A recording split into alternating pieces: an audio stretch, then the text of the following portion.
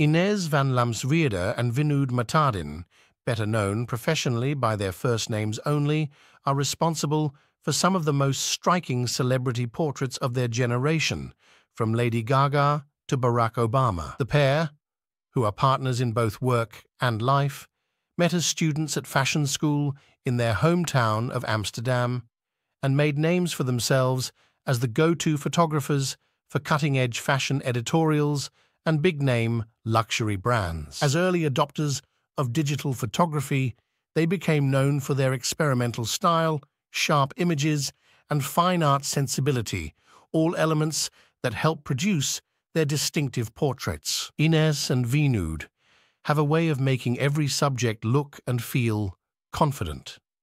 Their often high-profile subjects are rendered even more powerful, more glamorous, and more dynamic than they may already feel, making the couple apt documenters to the world of celebrity. So perhaps it's only fitting that the duo would take on a subject as culturally dominant as Taylor Swift.